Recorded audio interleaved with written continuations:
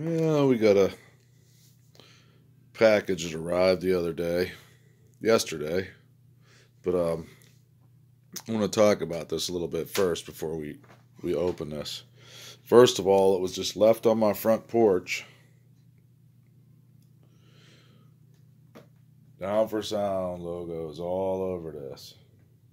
I mean, you pay attention. You got the porch pirate thing going on where people are coming up and snatching stuff off people's porches and plain boxes. I don't know about you, but I'm not all that too cool with the advertising that's all over it. That's just asking for it. Not to mention, this is how it showed up. Look how beat up this is. Box is ripped open. Like I can almost see inside of there. Big hole right there. If this was an amplifier, it would probably been crushed. Or at least the end of it would have been destroyed. Look at that. Holes. I know what it is already because I ordered it, but still, that's FedEx's doing. And that's 3 now that have showed up like this. The FedEx is becoming a joke because there's this. There's the other level 6 that showed up that was the wrong sub and was dropped in shipping and shipped to the magnet, and we're not getting into that, but that was garbage. And we just ordered a new bedroom set for my daughter. FedEx drops off her dresser the other day. The whole top of the dresser's got the corner busted off. And like FedEx is becoming a joke. But that's my thoughts. Not too keen on the packaging because it's hard enough to anybody that knows what Down for Sound is. No, chances are whatever's sitting on your front porch isn't going to be cheap. Or at least some garbage that, it's going to be something worth some money. It's all the crackheads that are going around and stealing stuff off of people's porches. Anyway, we got a steak knife. Cut this open and try to do it one-handed.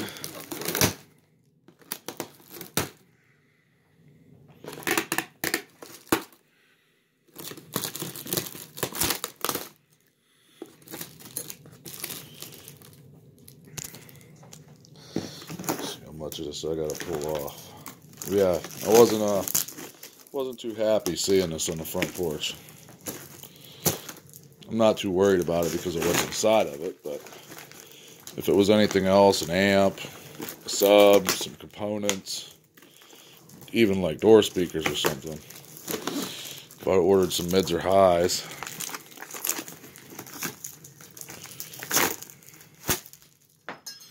and it looks to me like that tape, look at this.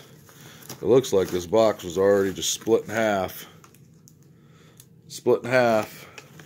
all the way, and they just slapped that tape on there.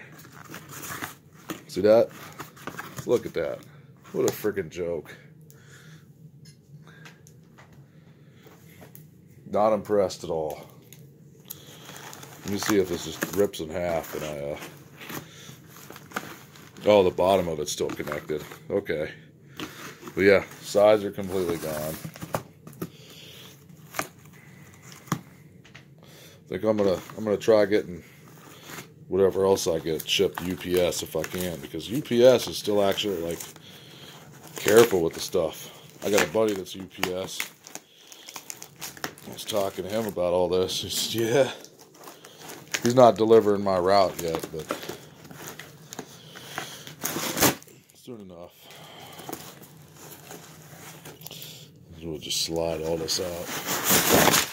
Look at that. Finally.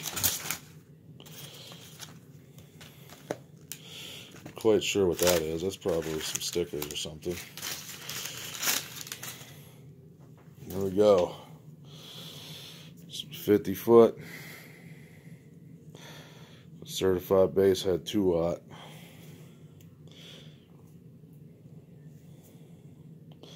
waiting on this stuff for like 8 months. Ridiculous. 50 foot of clear, 50 foot of black. 5,929 strands. Same with the clear. Clear is hard to see, but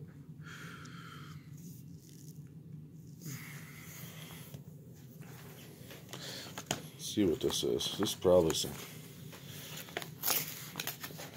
stickers or something.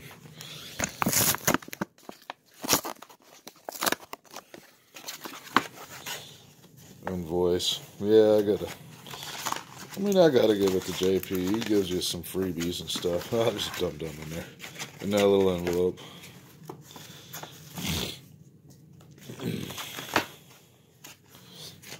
But yeah, not cool with that packaging.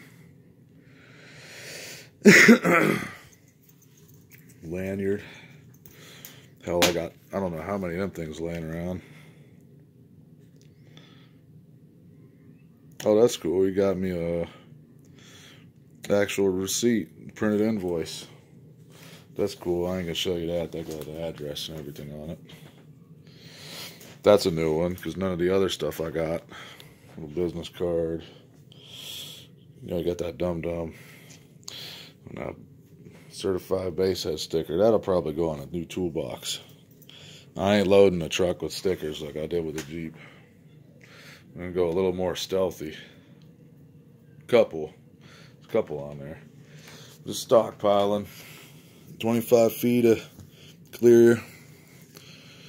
25 feet of black. I probably got already 100 feet in there between the 2 power runs at the back and the big 3 and the 1 single ground all the way to the front. And then I did not have enough to do the the dual inputs.